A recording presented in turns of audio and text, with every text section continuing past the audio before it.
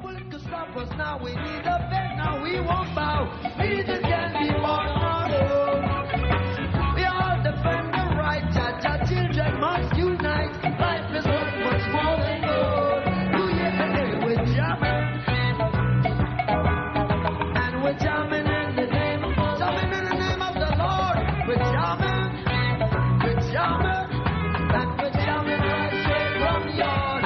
We're jamming. Holy Mount Zion. Holy Mount Zion. Yeah! His foundation is in the whole of mountains. Jehovah's the gates of Zion more than all the dwellings of Jacob. Glorious things have been spoken of the O city of God. I'll make mention to Rahab and Babylon to them that know I. With the old Philistine Tyre, with Ethiopia, it shall be said that this man was born there. And the highest himself shall establish the earth. Bout Ras Tafari.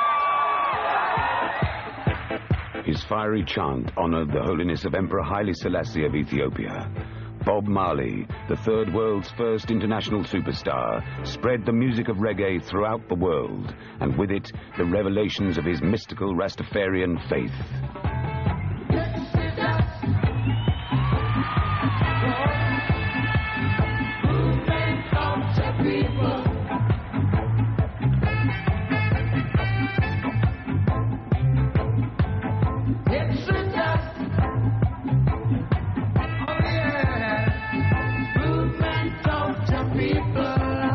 His songs were all parables, messages of faith and warning. Men and people will fight you down when you see your light. Let me tell you, if you're not wrong, where everything is alright, so we're gonna walk through the roads of creation. We the generation tried through great tribulation in this exodus.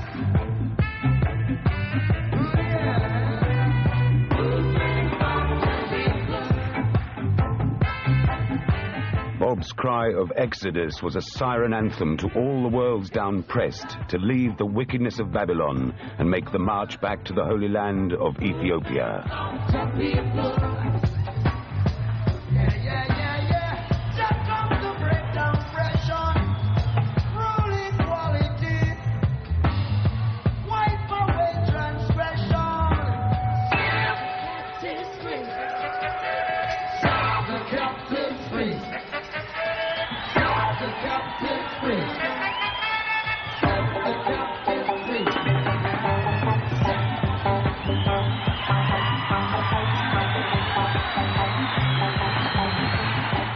I think Bob Marley's message is toward universal peace, which I think is very good. It's so positive. It's about the most positive spiritual force on this planet, as far as I'm concerned. It's bringing a lot of people together, keeping us together, which is what we need right now. As Bob finished off a blistering set, he carried a secret he chose not to share with the world. Bob Marley had cancer. The fiery tough gong, who as a kid conquered the slums of West Kingston and led the Wailers to worldwide glory, was now almost 35. Said to be gifted at prophecy since childhood, Bob predicted he would die at 36. Now listen to Bob's prophecies and messages, recorded in America in 1979 and stored in a vault until now. Question, Mr. Marley. In November 1930, almost 49 years ago to the day, Ras Tafari was crowned King of Kings, Lord of Lords, the conquering lion of the tribe of Judah. Haile Selassie, King of Ethiopia. In 1955, 25 years later, the emperor set aside 500 acres of land for black peoples of the West who wished to return to the motherland. Now my question is, what importance should these facts have for black people of the world? What important facts do these things have black people in the world? First fact is that them are planning in Africa, right? Next fact is that Christ. No, the whole thing is when Christ then will return as King of Kings, the Lords of Lords, the conquering Lion of Judah. and I see His Majesty as the Christ of the Bible talks about. Bob always performed with a banner of the emperor behind him. Before Selassie was crowned emperor, he was called Ras, or Prince Tafari, hence the name of the Rastafarian faith.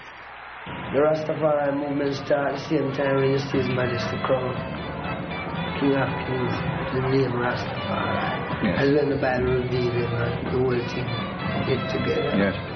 So that is where the Rastafari movement. Africa, unite, 'cause we're moving right out of Babylon, and we're grooving to our father's land. How good and how pleasant it would be before God and man to see the unification of all Rastaman.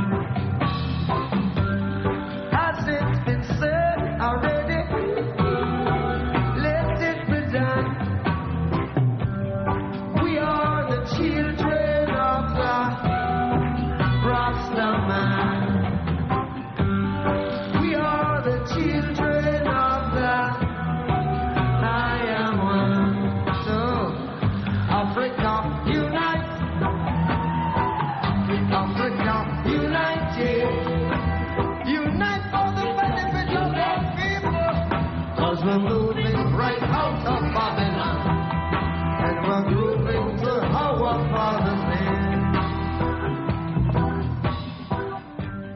The father's land was Ethiopia, ruled by Selassie in an unbroken line of kings that stretched back 3,000 years to the time of Solomon and Sheba. Unification of all Africans.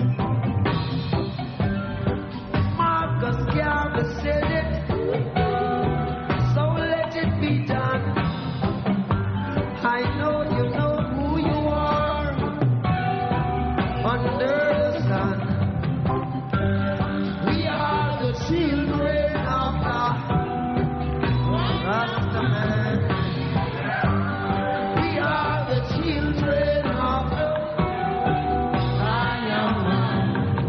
The foundations of Rastafarianism were established in the teachings of Marcus Garvey, the Jamaican firebrand who started the influential Back to Africa movement in the early 1900s.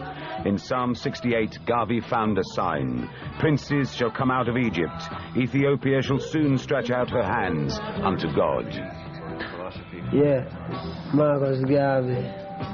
So you must look to the king, look for a king in the east. Black king. 1930, His Majesty crowned, and then I cite him because that's when Marcus Garvey always deal with Africa.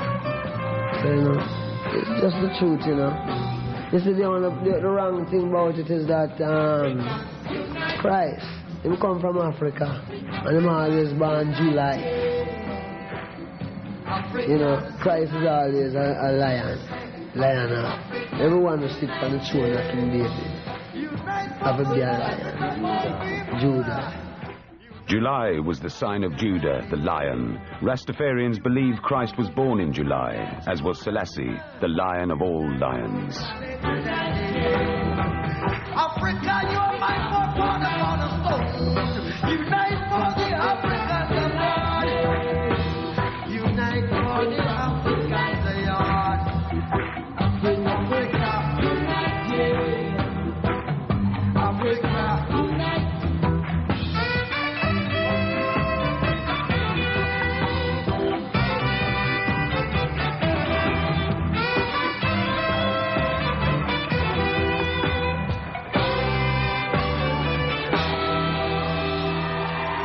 Rome fight it,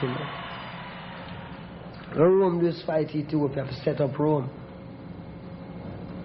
So Rome become a symbol in everyone's imagination, in a sense, instead of Ethiopia. In Addis Ababa, which part the reality, not the follow. The real thing come from before men get idea so things like this could happen. That's where the root idea.